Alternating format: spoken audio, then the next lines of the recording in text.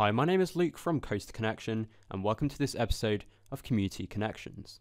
In this video, I'll be talking about the new attraction coming to Chessington World of Adventures called The Room on the Broom. If you do enjoy this video, then make sure you hit the bell icon and subscribe to be notified on the latest announcements coming from UK theme parks.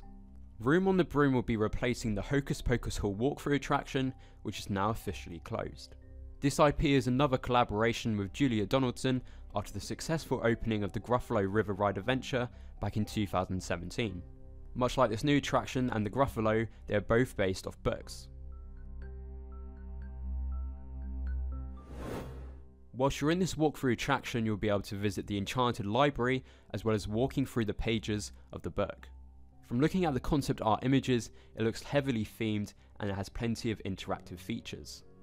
If this attraction is anything like the Gruffalo River Ride adventure, I think Chessington World of Adventures will have a successful attraction. The only thing I'm worried about with this new attraction is the throughput, which basically means the amount of people that can get through the ride within a certain amount of time. The Gruffalo River Ride adventure is always moving, which typically means the queue is quite short.